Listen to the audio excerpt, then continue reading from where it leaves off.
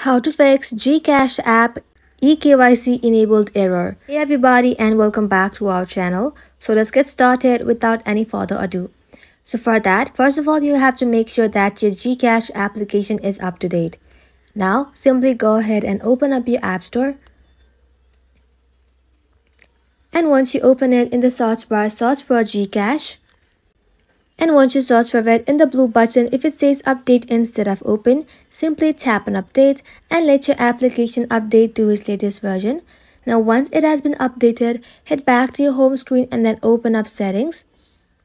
Once you are inside settings, scroll below and then tap on general. From here, scroll below again and then tap on iPhone storage. Now once you are inside iPhone storage, search for GCash and then tap onto it.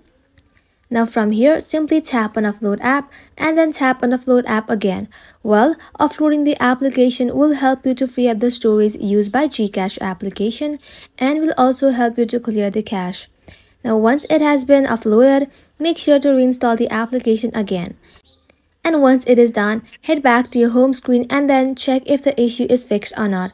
If not, simply long press GCash, tap on Remove App, tap on Delete App, and then tap on Delete again.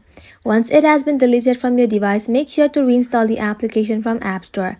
And in this way, your problem will be fixed. And that is how you can do it, guys. Thank you all for watching the video till the very end and stay tuned until our next upload.